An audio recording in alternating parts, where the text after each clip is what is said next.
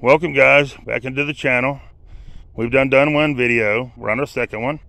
This is where we're at, and we're going to get right back at it.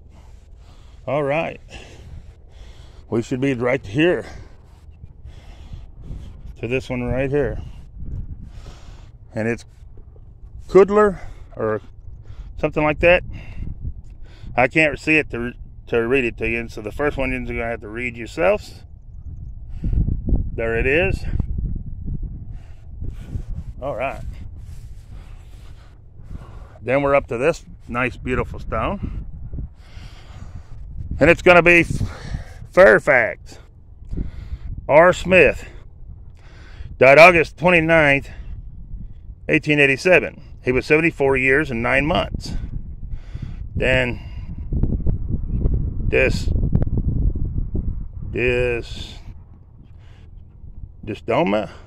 or something like that. His wife died September the 12th, 1891.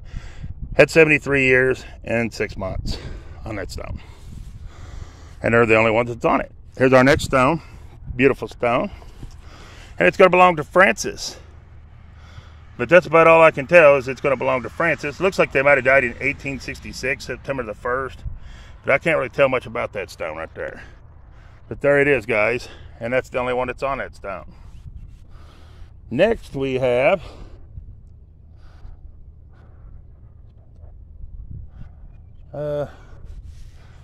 Anne E. She's the wife of O.G. Smith. She died November the 14th, 1895. She was 67 years and 6 months on that stone right there. Then you have, I'm not sure of the name, Smith. Died November the 28th, 1893 at the age of 77 years, 9 months and 15 days on that stone. Then you have Elma.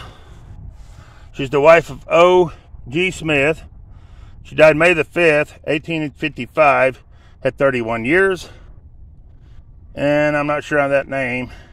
But it died August the 21st, 1895 at 46 years and 2 months on that side. That's all the people that's on that one stone. All right. These, I don't see nothing on them. Okay. That makes it easy when you can't got nothing on it. You just go on, don't you? That's right. Because time's a ticking. All right. I cannot see the first name on this one. But the last name is George. And it looks like they died December the 7th. 1851 at 22 or 27 years on that stone.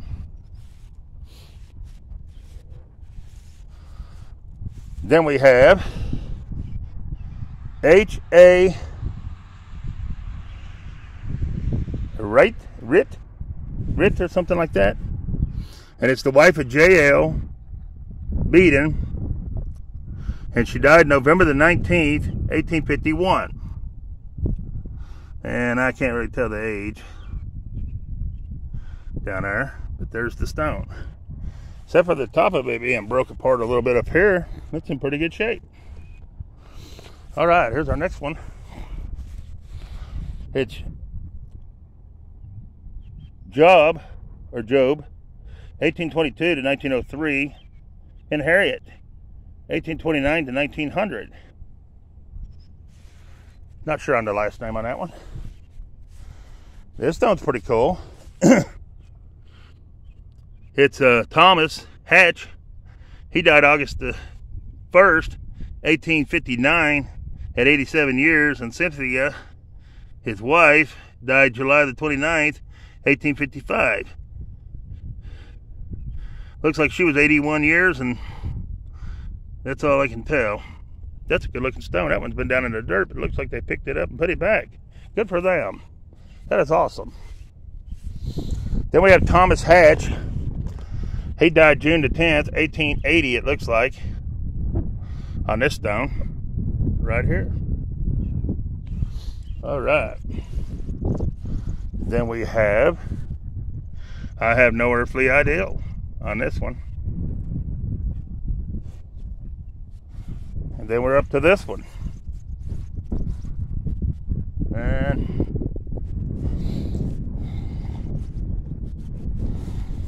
I have no idea on that one.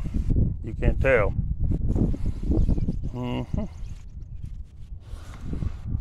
All right, that brings us to here.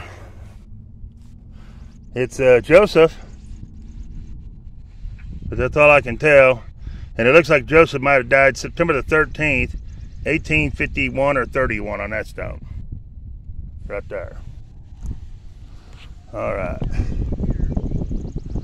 We're gonna stay within that opening, so. All right, we'll hit some of these, just a couple. We have a Park J. Young, 1895 to 1918. We have a Edith L. Young, 1872 to 1938. We have a, I ain't got any idea, I can't see it. Then we have John E., 1848 to 1894, and Ella, 1851 to 1919. Then we have Crooks Archie, 1850 to 1895, and Laura, 1851 to 1942. Looks like he is a veteran of something. I can't really tell. I don't know what that one is, guys, but there it is. All right. Then we're up to Chapman. We're up Frank, 1862 to 1938, and Lucille, 1866 to 1950 on that one.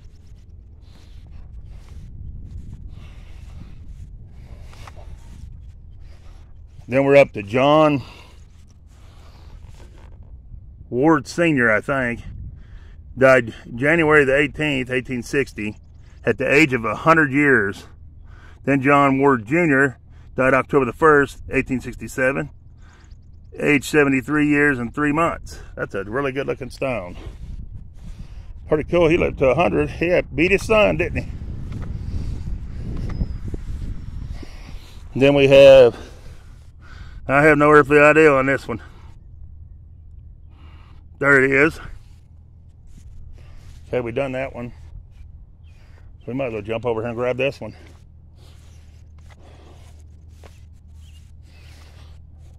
Probably people think I'm crazy out here in my socks. It's more comfortable than wearing shoes all day. Really is. Then we have Geo H. Hatch, 1825 to 1906. And Emmeline, his wife, 1831 to 1922. On that stone.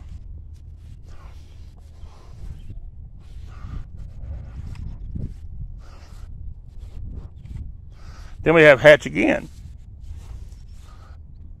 Excuse me. You have J. Judson,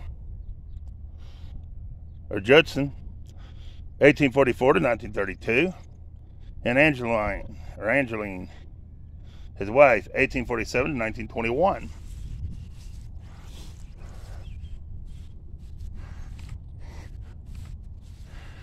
Then we have Lottie. I'm not sure on the last name. It looks like 1878 to maybe 1917 on this one. Then we have Anna.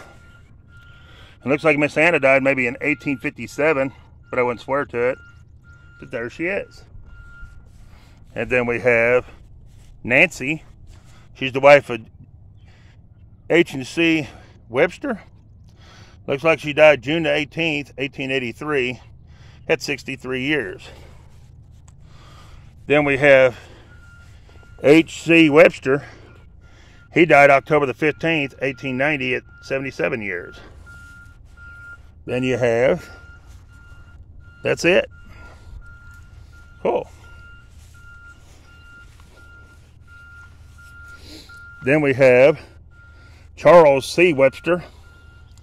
He died August the 18th, 1922 at 83 years.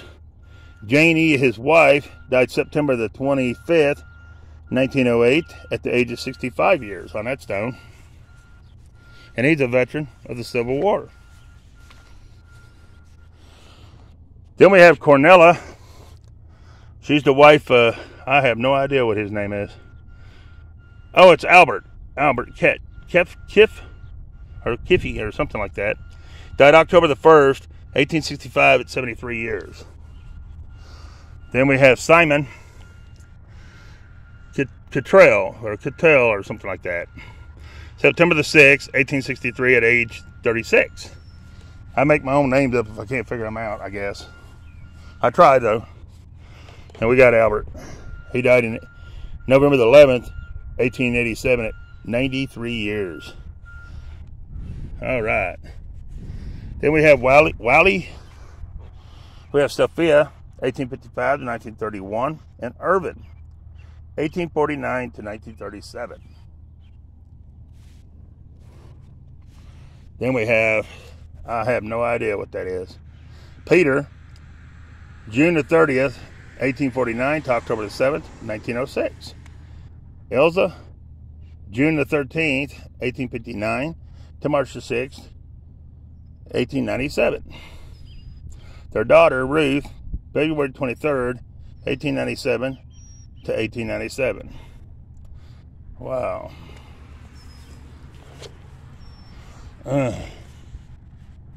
That's all that's on that stone, guys.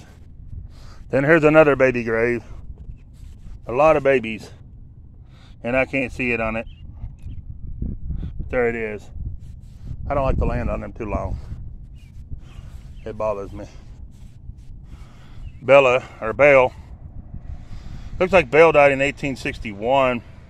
I want to say July the 27th on Belle. But that's all I can tell on Belle. And there's somebody else right here, but I, for the life of me, can't see it. And then there's somebody right here. If you can see it, I can't see it, but there it is. All right. So that's going to get us to Richards, Robert H. Richards. He was born August 28th, 1835. He died December the 18th, 1895. He was a member of the 42 OVI and 166 ONC. Don't know what that means, but Civil War is what it means to me. Caroline, his wife, was born April the 13th, 1837, and died August the 6th, 1912. All on that one stone, right there. Then this one here I can't see to read, but there it is, guys. All right. Next we have Carrie B. Richards, 1870 to 1926 on this stone. And I do apologize about the mowers. I want to apologize about the people digging too, because they're fixing to dig a grave. So I want to apologize about this. This is a big no-no right here. Throwing a stone up against another stone. Very disrespectful. It was probably broke off from right there. And they threw it right there. But there it is. Here's our next one. I can't really tell nothing about it, except they died in 1851 on there. And this is going to be an infant right here.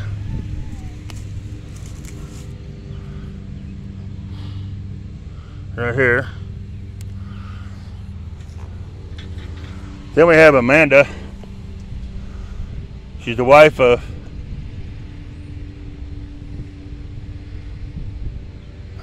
Uram or something like that, Hatch.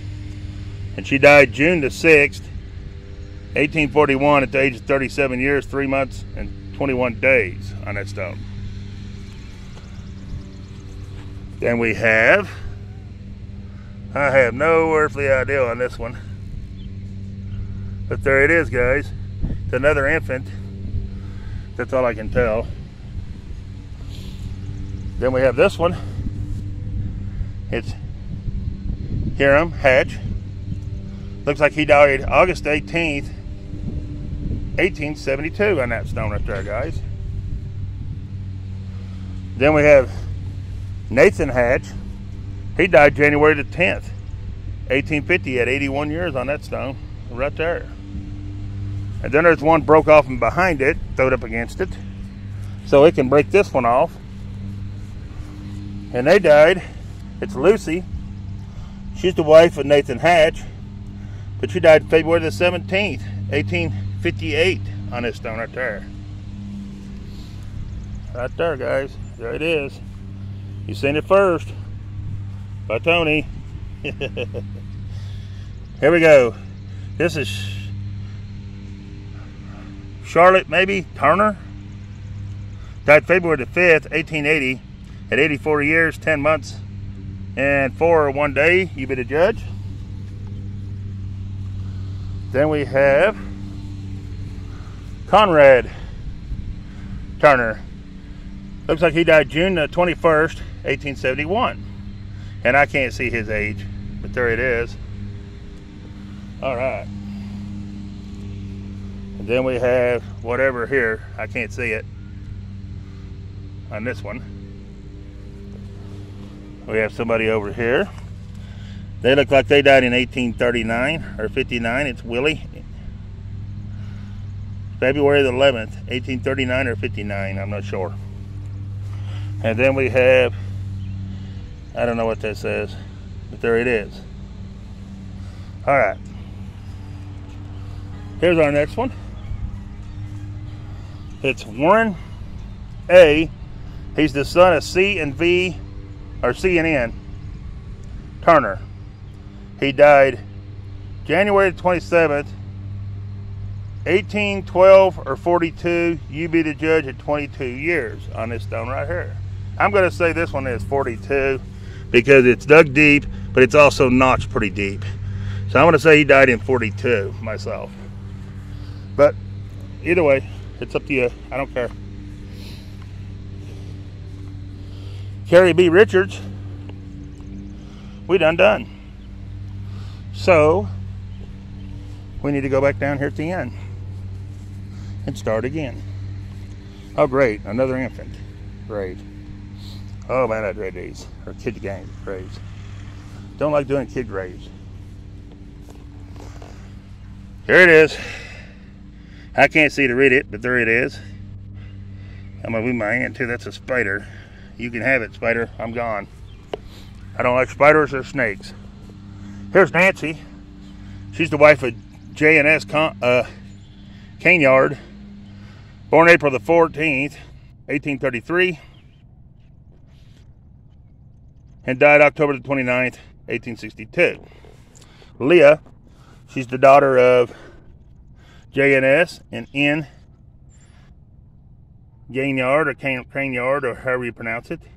Born December 26th, 1853 and died February the 6th, 1881.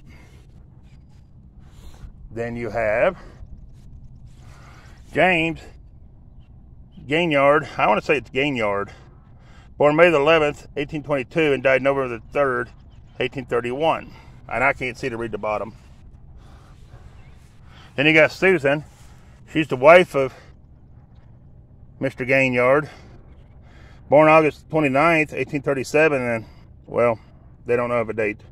But this is the children of J and S Gainyard. James D., born May the 8th, 1874, and died March the 2nd, 1875.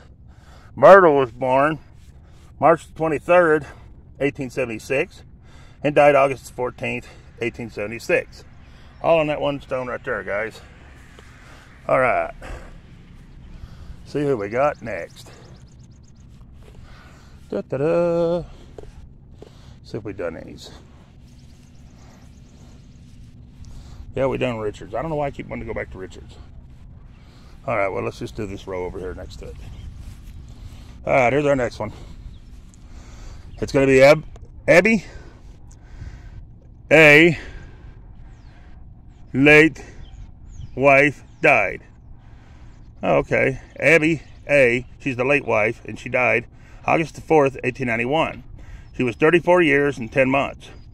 Their dad, Winnie B., died August the 12th, 1891 at the age... Wait a minute. Their daughter, Winnie. Oh, their daughter, Winnie. I thought it said dad. See, I can't see for the glare. Anyways, died August 12th, 1891 at the age of 2 months. Another child. Then we have W.C. I don't know what that name is. Anyways, November the 3rd, 1923 to August 7th,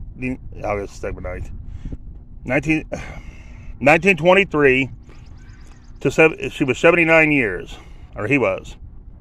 Then Fanny, his wife, died December 21st, 1904. She was 43 years. I got my mind on what they're doing over there and was just setting a stone, and I was paying attention to that and not what I'm doing.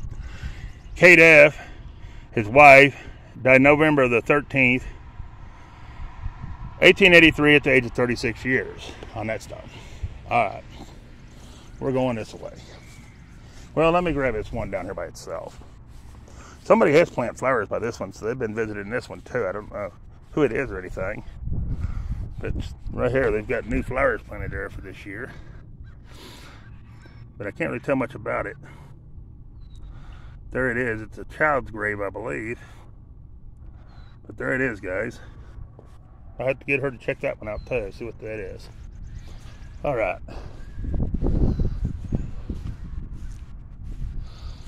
Then we have, I've done that one. So we're up to J.W. McMillan. Died August the 17th, 1891. He was 59 years and 10 months. Then Willie W., he was 7 months. And then we have Amanda, the wife of the husband there, I'm just going to say. Died December the, it looks like 18th, 1909. She was 74 years and 29 days, I believe. Then we have one that's up, flipped over, upside down or something here. We're going to see if we can see anything on it. Hold on a minute while I sit you down.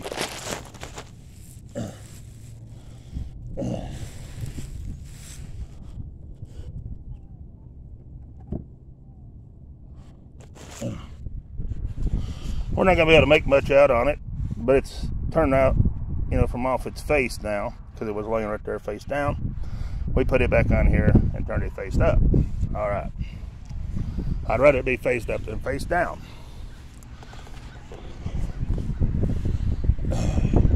It does look like someone has been fixing some of these, so I won't be too hard on this place, and they are keeping it mowed pretty good.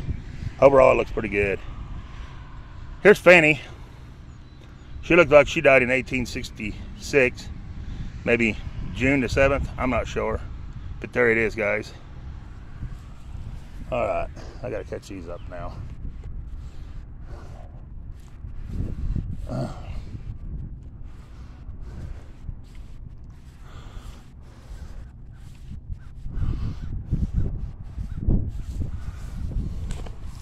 Here's our next one. And it looks like they died in 1817, but I don't know if that's right or not. That's, it says October the 18th, 1817 on this one, but I don't know who. Then we have J.D. or J. DeForest. And he's he's the son of F and R, I don't know, Ingram or something like that. It looks like he died in 1862, March 22nd, 1862. He was 21 years on this stone. Then we have a double, and I can't see either one of them, but there they are. All right. Then this will be our next one right here. I'm not sure of the name.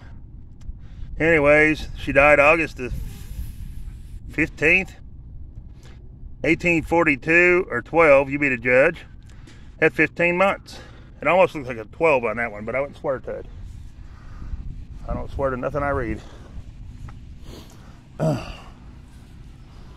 Then we have this one, and I can't tell nothing because it's broke off right down there where you need to see.